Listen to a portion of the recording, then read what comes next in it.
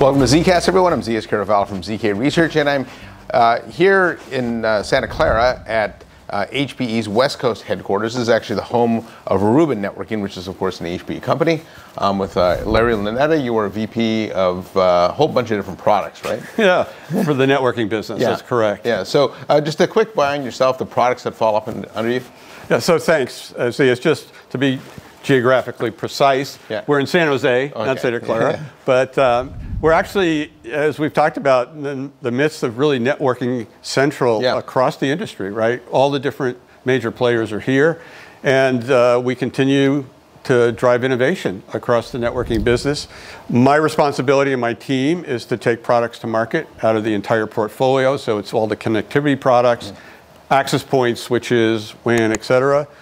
HPE Aruba Networking Central, was, as you know, is the cloud-native network management solution that we offer, which includes AI and security, and we're going to get into that, as we talk about the various parts of the portfolio. I've been with HPE Aruba Networking for almost 8 years now. Yeah, what's interesting about this area too is all your major competitors are here. Right. And as an industry watcher, one of the things that's been said about networking for the better part of my time as an industry watcher is that the network's being commoditized. Right. Right. And that's certainly not true. In fact, the networking is going through a pretty major tailwind right now from a modernization standpoint. In fact, in a recent survey that I did with the Cube Research, one of the interesting data points was we asked the respondents, is the network more important, or how important is the network to your business compared to 2 years ago? And over 90% said it's significantly more important or more important. And that just shows that despite the relative maturity of this industry, there's still tremendous room for innovation to help businesses meet their business outcomes. Yeah, that's exactly right. And the idea and the reason we were at Black Hat as a security vendor is the network is not just about connectivity anymore. It's about user experiences, and specifically as it relates to Black Hat, it's about building up the security ecosystem, on behalf of the security team. So yeah, the innovation is off the charts now, and we're going to talk about AI sooner or later, right? AI is driving a tremendous amount of that, because when you think about how data gets acquired, how it gets moved around for training and inferencing, the network is absolutely essential for that. Yeah, and I did want to bring up Black Hat, because the last time I met you was at Black Hat, and I guess I wasn't surprised that you were there, but I'm always surprised when you see historical networking vendors there. Now, one of the interesting aspects of Aruba is ever since the company was founded, I always thought of Aruba more as a security company dressed up as a network vendor, right? Primarily as a Wi-Fi vendor at first, because you always had a lot of good security capabilities in the products. And so just, can you give me us a little bit of history on Aruba and security and how the company's thought about the two? Yeah, I think you have that absolutely right. From the get-go, and this is over 20 years now, Aruba recognized that security was crucial to enable the adoption of things like wireless networking. No longer, and we introduced something called the Policy Enforcement Firewall, which is an application layer firewall which runs on our access points, right? And we've had that for almost 20 years now. So that's why people, and you're not the only one to make that observation, that we're really a security company cloaked in networking, environment. But I think it's what's happening now, and we're going to get back to what we did at Black Hat, is that AI has taken the opportunity to use the network to protect the organization. And that's what we were showcasing at Black Hat. We introduced two new solutions. One which really trades on the fact that we believe we have the largest integrated networking data lake in the industry. And because we have that, we can start building solutions on top of that. And what we announced at Black Hat was network detection and response. And you say, well, that's been around for a while, right? Well, what's different is everybody else needs to put a box or an agent or both into the network to get some amount of telemetry. We natively get way more telemetry right out of our infrastructure to drive the NDR. And by the way, it's part of our foundation license, so it doesn't cost anything more for the customer. And it delivers much more precision, much more accuracy.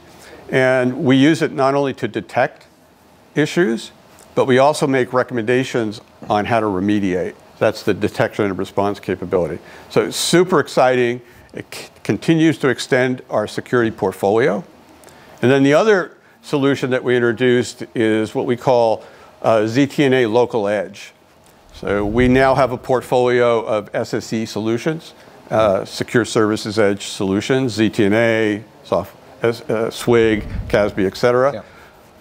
What we're showcasing and what we showcased at Black Hat is the idea of universal ZTNA. And if you think about what we saw at the show, universal ZTNA was one of those themes that sort of sprung up, right? And the idea is that for everything that's on the network, whether it's a workload, an IoT device, or a user, each of those elements gets a policy, one policy, defined one time, and then enforced universally across the network. So we're not quite there yet. We have all the pieces, but we made a major step forward with the ZTNA Local Edge, because now the same policy that you defined for the cloud from an access standpoint now can be enforced on the campus without any change at all. So you covered a lot of stuff there. Now, a couple of the things you said are interesting in that NDR is not new, right? And you're thinking of security as a network function, and this coming together of networking and security has been something, I mean, gosh, the industry's been talking about for the better part of 20 years. Very slow to get to this point, but it seems like in the last few years, every security vendor is now a network company, and every network vendor is a security company. Most companies are either big S, little n, or big, or big N, little s. And I think Aruba, it's fair to say you're probably big N, big S, right? You come at it from a network, but you've had security a long time. But what's happened in the industry that's really driving this interest of bringing in networking and security today versus the last 20 years where we talked about it, but it didn't really happen? Well, I think it's two things. One is people understand that these solutions fit together, right? They're not siloed. You don't do networking and security in two different places. It all has to come together. There's a lot of senior management appetite when we talk to CISOs and director of IT. They want that to happen. And ZS, I think the other key trend that you're hearing about the industry is, I have too many security vendors. I have to reduce my security vendor footprint. So what better way to do that than to look for the infrastructure vendors that you now have to fill that gap, so that you don't have to keep bolting in solutions to cover your open spots and be better protected. Yeah. Now, and what are your customers telling you there around the consolidation? Because clearly, no one's going to go to one. Correct. Right. And so, what are they looking to consolidate down to the network versus keeping as a standalone security capability? Well, anything that winds up dealing with traffic, right, is a candidate. Now, again, there's going to be. You're right. No one's going to do it all, but we keep consolidating things like NDR, IDS, IPS, web filtering, firewalling. All of it's starting to come into the network, and as a result, there are fewer things that customers have to, as I said, bolt on. Great example, our CX10K switch, which we use top of rack, has embedded east-west firewalling in it. So our customers are buying that switch and not have to buy the separate firewall to go along with it. So that happens across the board. It is going to take time, but the pace is accelerating. Yeah. Now there are ZTNA is certainly, again, something that's been talked about for the last few years. In fact, every vendor's got a zero trust solution, whether they really do zero trust or not. Now, one of the unique differentiators for you is local edge. And so can you talk about that and what that brings? Yeah, so there's a difference between zero trust and zero trust network access, right? Yeah. ZTNA is sort of a term that covers the idea of a cloud-based access control solution, policy, monitoring, oversight, et cetera. And that comes as part of an SSE solution, as I talked about. So what's exciting here is this, as I said, journey to the universal ZTNA framework, and the idea that we're really now the only ones where you get to find the policy in the cloud and enforce it in the campus. So instead of hairpinning traffic out to the cloud every time you want to do access control, it flows naturally. Better user experience, better control, and better security. And it would seem that with the rise in IoT, all the hybrid workers that you have today, and I do think we're moving into an era too where you'll see more mobile things, autonomous vehicles, things like that. Right. You can argue that they're IoT, but OT convergence as well. The ability to be able to do that from a central location becomes not really a nice to have, but I'm not sure you could run it any other way in a way that's scalable. How do you reconcile policies that get done in two different places? Yeah. And how do you make sure that the enforcement is consistent? So you have to get to that model. Again, it's a journey. We're not all the way there yet, but we feel very confident we have the elements to do that. Yeah, one of the other interesting data points from the survey that I had mentioned was that, while 90% plus of people said the network's more important, over 80% said it's also more complex. Yep. And I think that addresses the points you just made, where we got to find a way to make this simpler. Right. I mean, we can't just keep bolting things on, having complexity go up, because to me, those two data points of more important and more complex they're going in opposite directions. Yeah, and that's where AI comes in. Yeah. Right. And so talk about the role of AI. How you guys are thinking about AI to simplify things. It starts with data, right? I mentioned that. Yeah. And that's where your data lake becomes important. Yeah, exactly. And we're seeing an interesting phenomenon. We're sitting in like the place in Silicon Valley where networking gets done. So if you think about Robert Metcalfe and his law of the more people use the network, the value goes up exponentially. Yeah. We're seeing the same thing with data and AI. The bigger your data lake, the more diverse, the more relevant, the better solutions you can build, whether it's for networking, security, experience management, whatever, more people will use your product. And let me give you an example.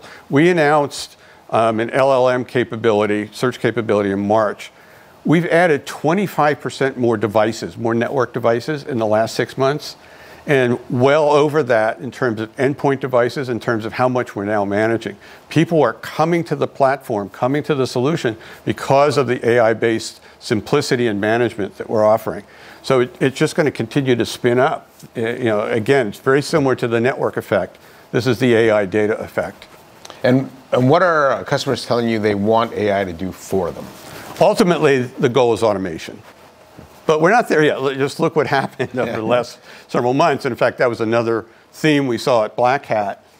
AI is, important, but I need to be in the driver's seat. Yeah.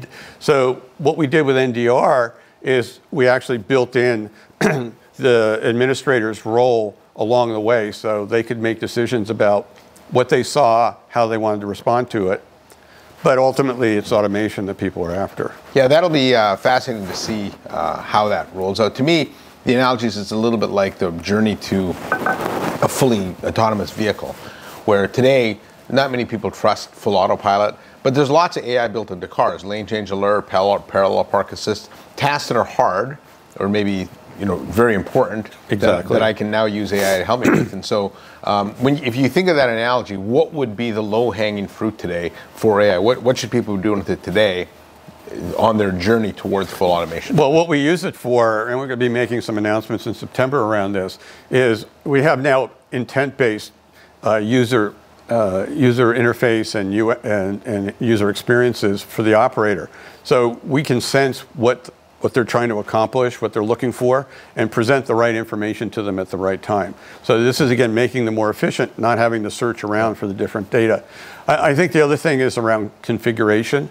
We now do, for example, firmware configuration recommendations based on what we see across our data lake in terms of what works and what doesn't for a specific configuration, for the customer's configuration.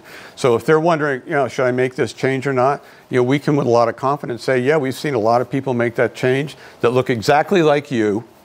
Go ahead and make it. So these are the kinds of things that, I think are, like I said, the low-hanging fruit.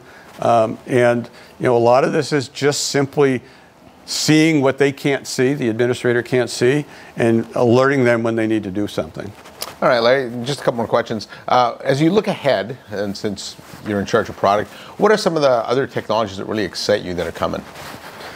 Well, I think Gen AI, no doubt, is going to have a profound impact on a lot of the things we just talked about, right? And for us, it's also this idea that we're part of a bigger portfolio. We're part of Hewlett-Packard Enterprise, right? And one of the things we showed at the booth was not just the networking-based security solutions. We also showed some storage-based security solutions. We have Zerto, which is a really fine cloud-based backup and recovery, cyber resilience platform.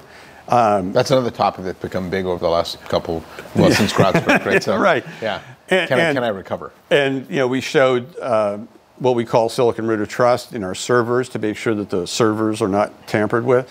And that came all under the heading of security for AI. So, a lot of people were now, it used to be how many GPUs can I get and how fast can I train a model? Now people are coming to us saying, I need to make sure I can secure my AI infrastructure from end to end. So having a broader portfolio of those kinds of solutions is really powerful for our customers. All right, so last question, just some advice for engineers out there today. If I'm a network engineer, my job's gotten way more complicated. I've got to worry about security, I've got to worry about hybrid workers, AI. How should they think about infrastructure modernization? What are for someone watching this, what are some near-term objectives they should be thinking about? Learn what AI means and how it's used. Look for best practices across the board. Yeah. And part of the reason is, speaking as a vendor, right? You mentioned there's a lot of claims, right? People call things AI that aren't AI. Get to know what's under the covers. Ask the tougher questions so you know what a vendor or solutions is or isn't offering you, and being smart about how you can use it. I mean, this is now, I think we've said it, a lot of other people have said it, you're not going to lose your job to AI. You're going to lose your job to someone who knows how to use AI to be more efficient and more effective. The other thing I would say is there's never enough security analysts, there's never enough network analysts. So just continue to learn and lean into what's coming. Yeah, I think that's, we talk about infrastructure modernization, but what you're talking about is skill set modernization. And I think too often engineers get very comfortable. In fact, I've seen this movie play out before. You think of, token ring to Ethernet, you think of TDM to VoIP. There's a lot of cases in the past, even with server virtualization, where the engineer didn't want to evolve with the technology and wound up being left behind, and so don't be left behind. That's, I think, a good conclusion, but also have a partner who can help you on that journey. Yeah, and that's certainly an important aspect of that too. So, well, thanks, Zeus. It's always great to see you. I appreciate the opportunity. Yeah, all right, Larry. So on behalf of Larry Lunetta from HPE, Aruba Networking, I'm Zeus Caravallo from ZK Research, saying thanks for watching. Hit the subscribe button. I'll see you next time at my next episode of ZKast.